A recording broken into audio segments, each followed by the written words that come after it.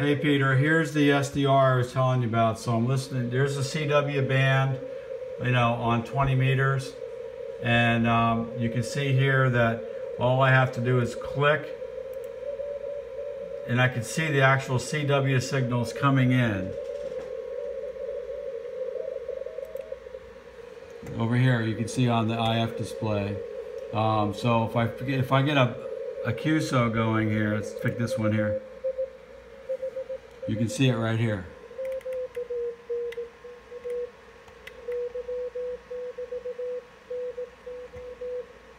Okay, and that frequency of 14034 is being on my legacy ICOM radio right there, 14034. So as I control the frequency here, it just changes on the radio. Watch. There, I just switched to another CW QSO. So I just click over here, pick the QSO that I want, and then it'll just automatically change on the radio. That's it. And then I fine tune it over here.